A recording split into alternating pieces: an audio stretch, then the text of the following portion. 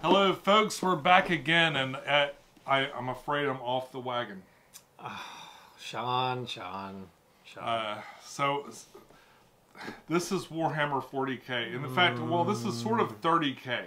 This is before, so there's no aliens or anything in that. It's just humans shooting at each other and destroying each other. But it's in an epic scale, so it's very teeny tiny. So I'm very unversed with Warhammer. It says the 40K, is that what year they're in?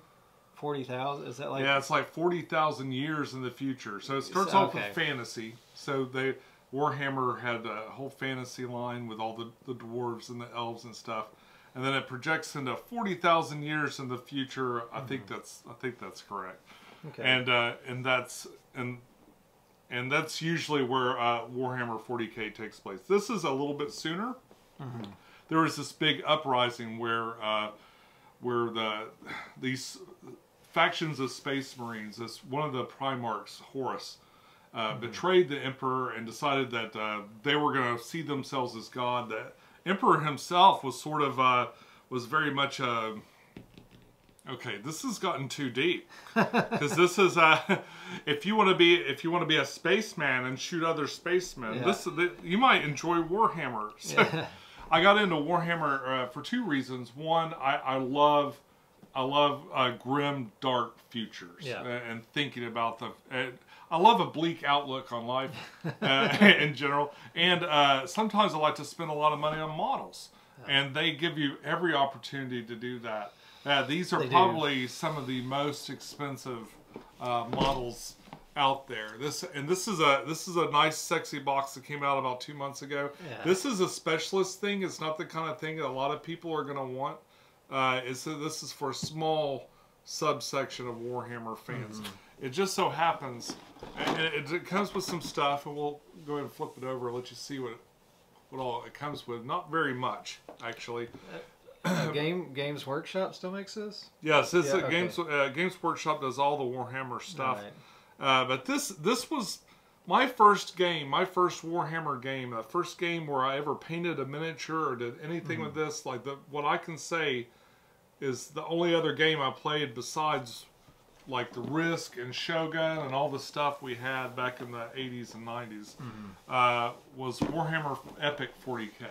So that's an old version of this. It's a different scale. In fact, I'm going to build some of these models up, and I'm going to put them next to what little epic stuff I have left. I used to have an enormous collection of those things, like with all the Warhammer stuff. And I kept one army. I kept the Imperial Fists, the little Ronald McDonald army. I kept them. So you'll see some comparisons of the Space Marine vehicles that are in here and the Space Marine vehicles that are in there. These things are bigger in scale than the other ones, and they have knights and they have titans and stuff in here. This one comes with 2 titans. I actually have the other set too, all painted, the Adeptus Titanicus, and it comes with it's a set similar to this, but it's more focused on the Titan part of the whole thing.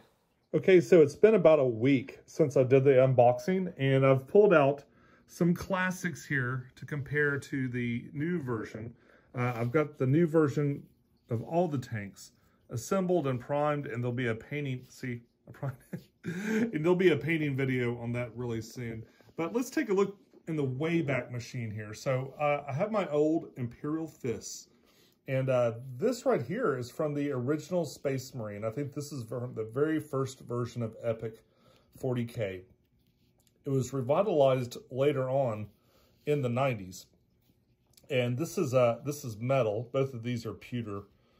And so this is a metal version, but you can see like much more realistic, much better details and stuff.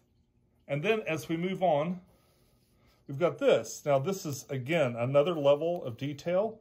These guns are swappable. These little turrets you can swap out, and they give you options for that, which is really nice. A lot more detail on the side sponsons. Again, these were pretty nice, but these look really, really good. And they're supposed to be from a different era. The yellow one's actually 10,000 years in the future from this one. So I can see maybe there would be some minor differences and stuff. And this is not a perfect match either. This is a Land Raider from the 90s reprint. Actually, you know, this might be, yes, it is. It's from the 90s reprint.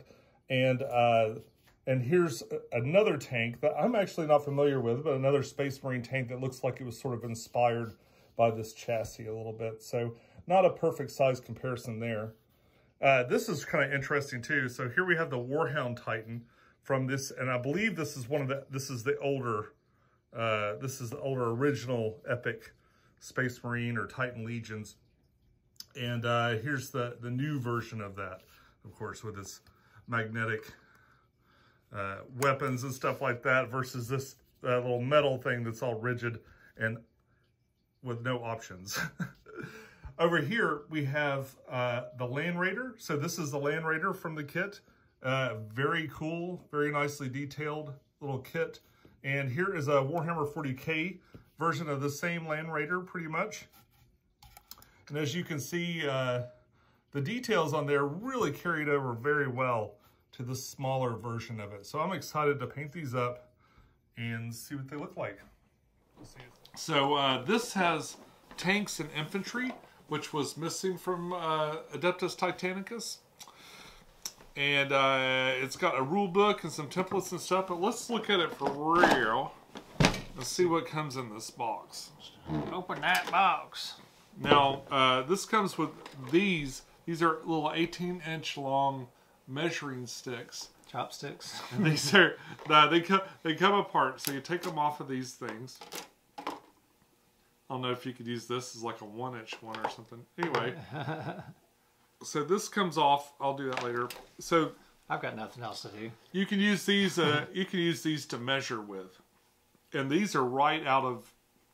These are very old school. Mm-hmm. So these were in all those old games that I used to get, and right here, same with these. These are blast templates.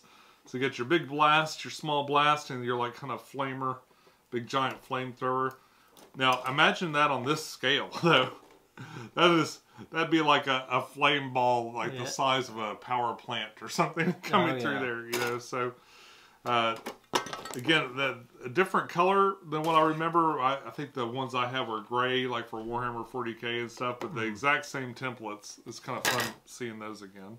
We've got the sprues and sprues of tanks. So let me see how close I can get. So we've got all these sprues. These sprues are going to have a couple of different options. This sprue has, it looks like 3 tanks on this one. Is it the Space Marine one? Yeah. So these are little Space Marine tanks. I can tell because that's got kind of a Rhino chassis there. And they'll have options for little different weapons and stuff to build on this. I think there's, I don't know if this has a ton of options or not. I do recall someone talking about magnetizing these so that you could change them out, kind of like I do with the Titans and stuff. Yeah. We got another sprue here. Looks like another set of tanks. There's looks like 4 more tanks here. I'm seeing these on eBay and stuff, and people are like cutting these sprues in half and selling these, and they're going for about $10 a tank. Oh wow. $10 a tank for some of these things. These just little guys. I think these are the Lehman Russ tanks. And I'll show you what a big version of one of those looks like maybe later. But yeah, so that's an Imperial Guards tanks.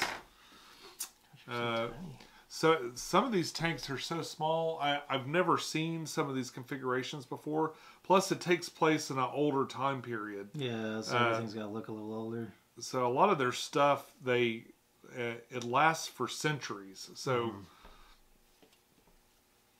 yep, we got another tank sprue and then another tank sprue, and these are different sprues. It'll look really cool to see from my perspective of just seeing a game like this open up with all the sprue and then see you actually put it together, especially once you paint them. Yeah, and they don't take a long time to paint. This is going to probably be my next project. I might work on it in conjunction with some other things. There's some stuff, here's some infantry, and these are the humans. They got various different infantry and stuff, and a little command sprue elements too, like with flags and a little commissar and stuff. These little things on the end are walkers. So those are going to be like little walker things, kind of like ATSTs and stuff. And so that's pretty neat. And there's 2 sprues of those. So you got some Imperial Guard sprues, and you got some Space Marine sprues. I believe these are the same. And so they've got some assault units, some like jetpack guys. They've got dreadnoughts, like dudes in like big heavy armor. And they got their command sprue and stuff too with the flags. So tiny. Very, very tiny, tiny little things. These are... This fella right here. Yeah. Looks like some kind of a commander or something. Yeah, he's either probably a librarian or some kind of commander. A librarian? Yeah, they have these big super psychers called librarians. Yeah. Get your books back on time! Yeah. You gonna bring that book back on time? I got your damn head off. And then that's the same. So that's all of the human troops. And then we've got 2, looks like Warhound Titans. And you got the sprues for that. So you got the carapaces for these guys. Pro tip, when you're painting these, paint these things separately. And, yeah. So these guys consist of 3 sprues. This is kind of like the legs and some of the other inner workings and stuff. And then we've got the weapons options. With these, you should build them out and then magnetize it. You can use, have a couple of different weapons options and stuff to swap out on their arms. And they're pretty neat. So the idea with this is that you're, it's chaos versus not chaos. Order versus chaos. Order versus chaos, essentially. So the idea with this box set is to paint one. Either the humans are going to be trader humans, or the Space Marines or trader Space Marines, and then you paint one group. Now I'm not sure which group the Titans go with, or if you split one up into one. But what I've been told is that a typical game is around 2,000 points or something. Maybe it's 1,000 points or 2,000 points. But all you get in this box is enough to make 2 900-point armies. Oh, wow, yeah. The other option you have with a box set like this is to take it all and paint them all up to be either traders or the good guys. And then with your friend, now you've got like a larger force you can combine together to play with somebody else. So are you saying like these units that they're using aren't faction specific from the model? Like the model doesn't require them to be faction specific? So I think, I'm not sure how the composition goes. And in fact, let's finish looking at this real quick. Because, but I believe you can mix these if you choose to.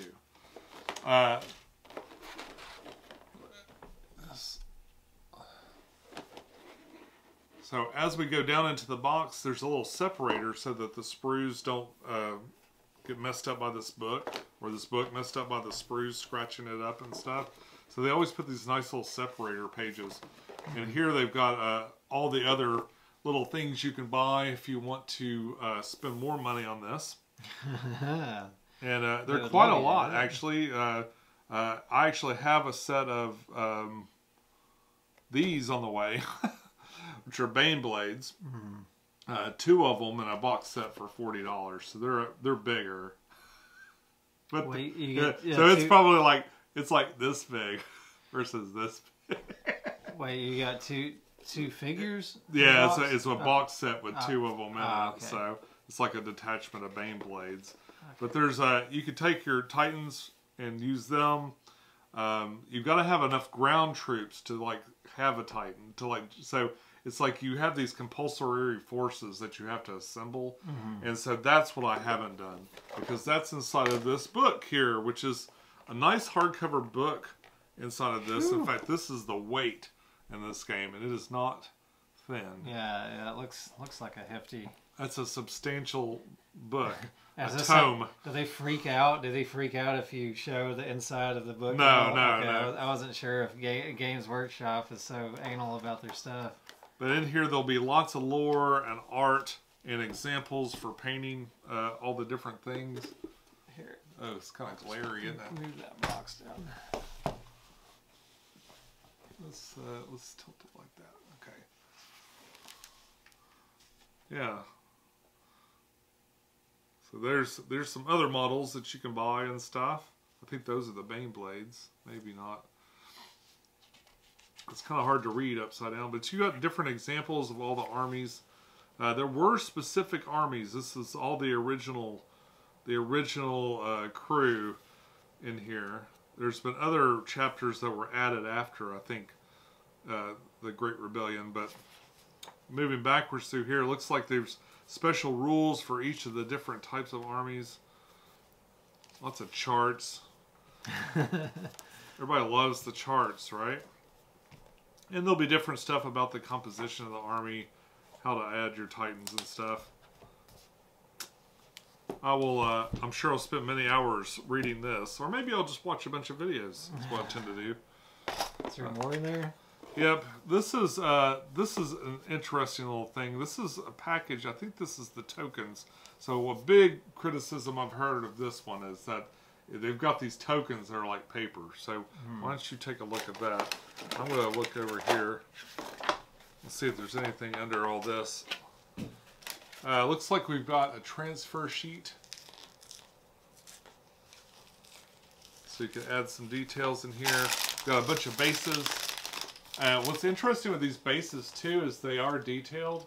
They have little cracks and stuff in them, so you wouldn't have to necessarily decorate them, which is good.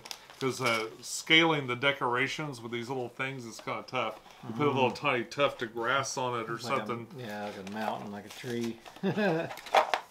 We've also got some very similar textured bases for the Titans. Yeah, these are very papery. We've got a bunch of really plain Jane D6s and a directional dice, which also heralds back to a lot of old Games Workshop games. So it looks like they got, because this is set up for you to play a small game. Two people can play a small game, so you've got two of these while you're doing everything. Are they like player aids? Player aids here, so you don't even need that big book, right? All you need is this. Yeah. I guess maybe once you read it, learn Well, it. a lot of times with those books, like they're a little deceptive because the information they really need to convey isn't all that much. And the rest of it is just either lore or game variants. Like if you play this army, you get another page or two about how that works. Well, these are super paper thin. These are all the tokens, and it literally is just a thin piece of paper. This little teeny. Is it just one sheet? Yeah, that's what I felt. Yeah, I might. So what I've seen some people do is they take coin. Well, one guy gets these stickers that are like double sided. Well, it's kind of like it's plastic on one side and it's a sticker on the other, and it just makes them real thick, like a big thicker token. And the other thing you can do is put these in coin vaults. Yeah. And then all of a sudden they're huge chunky tokens. Yeah, I did that with Quacks of Quedlinburg. I took all the little cardboard chits and put them in little coin holders, and that worked really well. But these orders, see, you're going to be touching these a lot. These orders you place them down on your characters to say what they're going to do that turn, and then you pluck them off, when they've done it, or flip them over or something like that. So, I think this would be a lot better if it were. And in fact, it seems like the Adeptus Titanicus one with the All About Titans, it had even plastic like little markers and stuff for things. So this is kind of a disappointing little cheap thing that they did. The other thing that's in here too is a hobby or a modeling guide. This is they typically do this. Oh, were you trying to keep that there for the glare? It doesn't matter. Okay. I wasn't sure if you were trying to keep it there for the glare. And this is just going to be your instructions for how to put these together. They typically are not very difficult. It is a little tricky with these. There are specific models that are supposed to go into specific bases together and stuff. Yeah, it really condenses down the whole package of the game, because once this is all put together, it's going to be like just a little group, right? Right. So,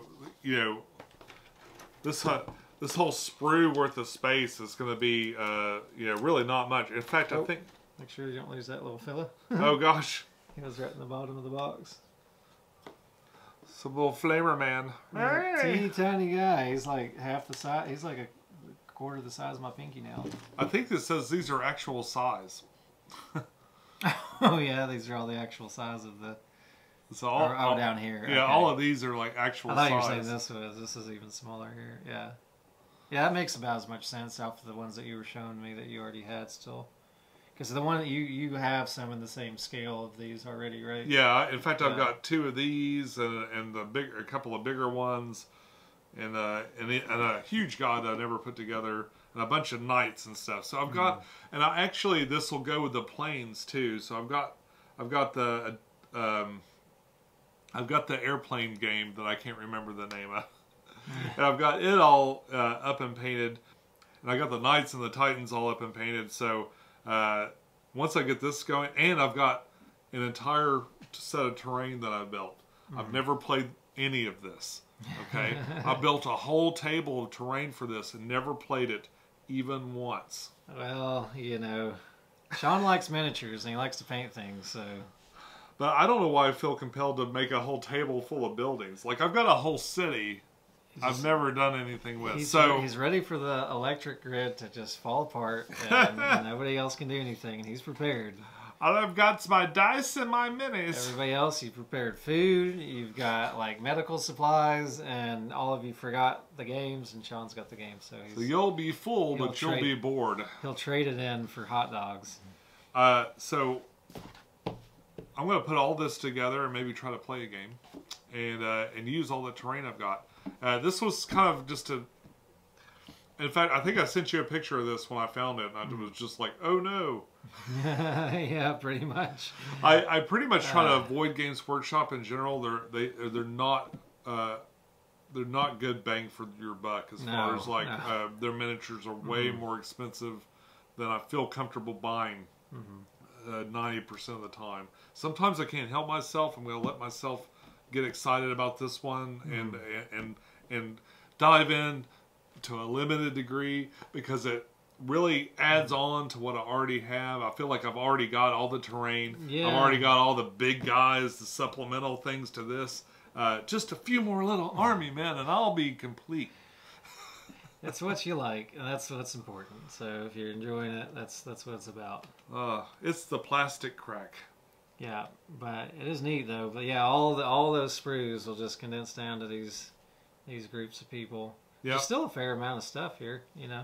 And it looks like you do those 2 titans, at least the way they have them painted here, are on the same team. Yeah, it could go either way. I'm not sure how they're meant to split it up. I'll have to dive into the book, or if you know below, how did you split up your box if you got this thing or planning on getting it? Let me know down below how you split your box up. I'd be curious to know what your playlist looks like. Yeah, because you actually have to paint those little icons on the sides if you're doing the teams that they're on. Well, they've got transfer sheets and stuff. Oh, so you put like little. Those are all little stickers? That might be hand painted, or it might be from some other transfer sheet or something like that. But they do have this if you're not very good at it. Oh wow! So are these all stickers? They're watershed transfers. Have you ever done that? No.